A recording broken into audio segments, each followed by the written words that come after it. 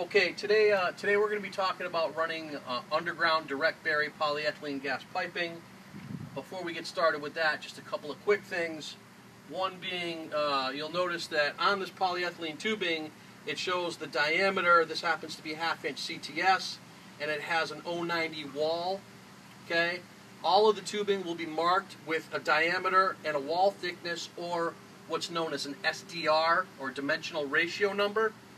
So if you already have existing pipe, can you use the risers, the Continental risers we have? The answer is yes. You just need to verify that the numbers on the tube match that of the riser. The risers will also be marked. So as long as it's marked and the numbers coincide, you can use our pipe with other risers with our pipe. They're interchangeable. Now with that being said, we'll move forward to the actual assembly procedures. A few things you're going to need to do it.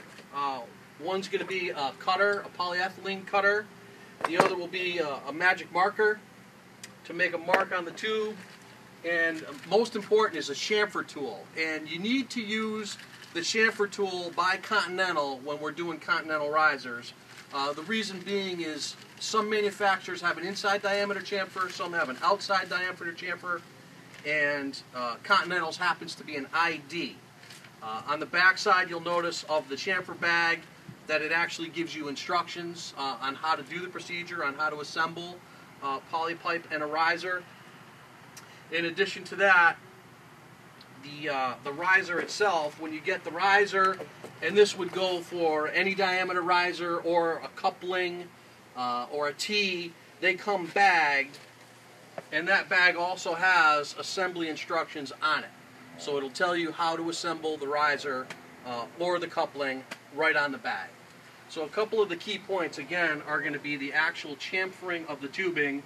This is a double-ended, so one side does 1-inch copper tube size, the other side does 1/2 inch copper tube size.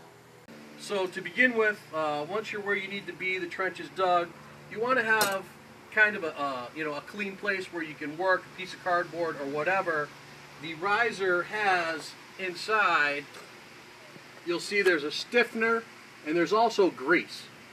So if this were to drop into the sand or the dirt, you run the risk of potentially having a leak. So try to keep the parts out of the sand when they're unbagged before you make the assembly. Try to keep them clean and set aside. So we're working on this little piece of cardboard right here. We're going to take a simple poly cutter and just cut the tubing. And all we're looking to do is get a clean, straight cut, okay, which we have right there. There's a nice, clean, straight cut on the poly pipe. And now we're going to chamfer it. Again, we're using the Continental chamfer tool. And if you notice, it also, on the chamfer tool, it's giving you a direction. So it's telling you specifically which way to turn. So we're going to chamfer the pipe. You can see the shaving coming out right there.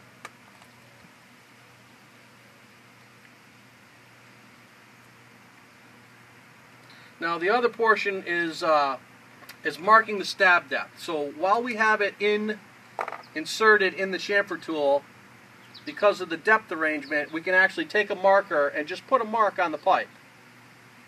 And what that's going to do is tell us, once we've inserted the pipe into the coupling or into the riser, it lets us know that we've actually stabbed that fitting in deep enough to engage it. So I believe it's there could be just a little bit showing before that, but it should be buried almost up to that line completely. The other way to do it is if we had just a coupling, and I apologize, let me spin this riser around. If we had just a coupling, the other way to do it would be to take the tube and lay it down against, you'll notice there's a definitive ridge in the middle of that riser's coupling. All the couplings will have it.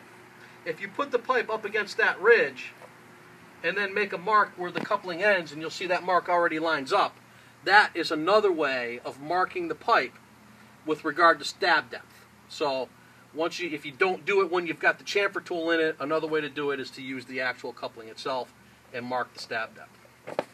So we've taken and we've cut the tube, we've marked it. We're just going to take a rag real quick and wipe it so that we're clean.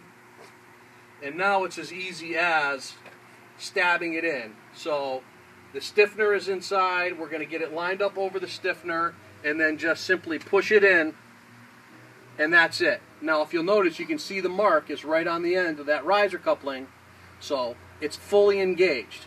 At that point, now it's safe. We can now pick up the riser, set it in the ditch, and begin the bury process.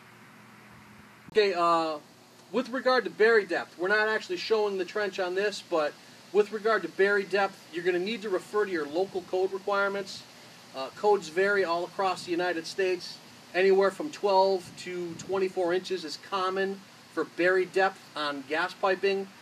You'll notice this riser here is actually marked with a max bury depth. It is set for, this is set for a 24-inch bury depth. It's a 30-inch vertical riser. So once again, though, refer to local code and verify what the bury depth is for the gas piping system. One more thing we're going to talk about is marking or locating. Magnetic tape or locating tape is one means of locating underground gas piping, as is copper locating wire.